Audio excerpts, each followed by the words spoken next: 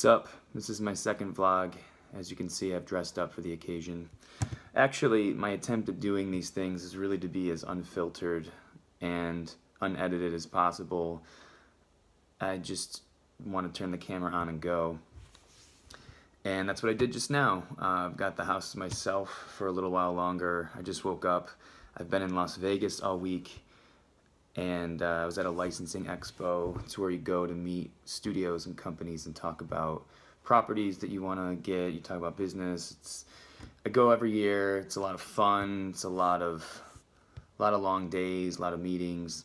And I was supposed to be home yesterday morning at 9:30, and I got home last night at 2 a.m. So a little groggy, a little unshaven, that type of thing. But that's what you got to do. But this week was really interesting, as Licensing Expo always is. As I said, it's a lot of meetings, it's a lot of back-to-back meetings, half-an-hour slots, just sit down, boom, boom, boom, boom, different companies, different people. And I used to think it was a lot of, I still kind of think it's a lot of pomp and circumstance. I mean, these things are crazy huge with big booths and lights and, you know, what's coming up in the next year, and all these studios are really kind of showing off their stuff. And it's almost like Comic-Con, you know. A friend said it was kind of like Comic-Con without the nerds, which I thought was funny.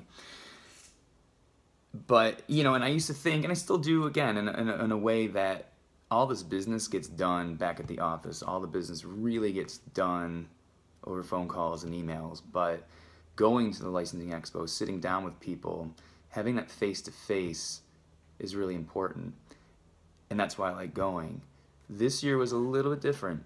I still had that experience, but I was able to spend some time with other people that would be considered competitors of ours. And I got to spend a little time hanging out and just talking. And it's very interesting. I think when you're online and you know people or businesses from afar, you developed some preconceived notions. You developed some ideas about who you think they are, which is an important word, who you think they are.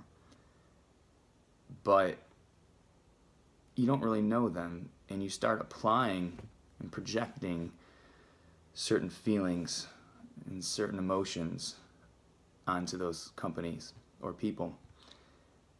And then if you just sit down with somebody, a face-to-face connection, that can change everything. Certainly it can confirm some of those feelings, but I feel like in most cases it can shatter them, and you can instantly get a sense of where someone's at. So much more different than something online. I think a lot of us just, you know, we don't have the opportunity to do that online a lot, you know, with people that we see all over the world. But, you know, with Facebook, I wish it was really face-to-Facebook, because I think if people sat down and talked to each other in person, a lot of the hate and fear and anxiety wouldn't be there. I think people are applying their own fears and emotions and then projecting them onto people. So it was good this week to sit down with some of them and just talk and figure out where other people are at and realize that other people feel the same way. And it's very interesting. So I don't know, for me, I feel like it's, you know, I come of the mind where if you don't want to say anything nice, don't say anything at all. Other people don't feel that way.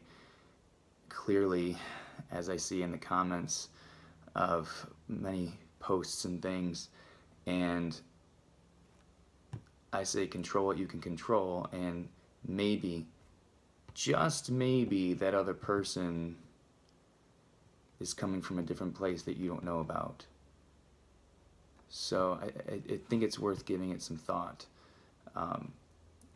Hell, just a couple months ago, we had somebody post on our Facebook page that they were never going to buy our shirts again because we suck. And I don't know, I think his shirt came to him a little bit later than expected. I don't remember the issue. I know he got it, but he was pissed.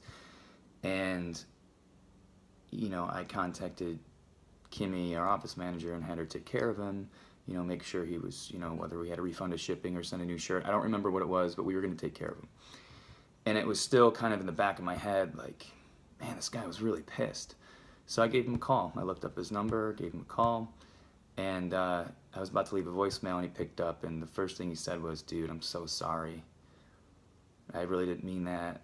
I had some stuff going on this weekend. I had some other, you know, shipments that were late or something. And he basically, this was the straw that broke the camel's back, and he just basically decided to use us as the punching bag. And I said, dude, I get it. And we talked for about a half an hour, 45 minutes. He'd come to find out he was from a couple hours away from here, so we're talking about that, and he was totally cool. And he wanted to apologize, or actually asked me to delete the comment on Facebook, and I said, no, we don't do that. I don't believe in deleting comments. But I did say, you know, if you wanted to post something in reply to that we talked, that would be cool, but of course you don't have to. And he did, and he was very nice about it.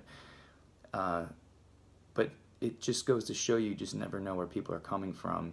And if we all took maybe 5 seconds and just thought about it from their point of view, I don't know, maybe we could get along a little bit better.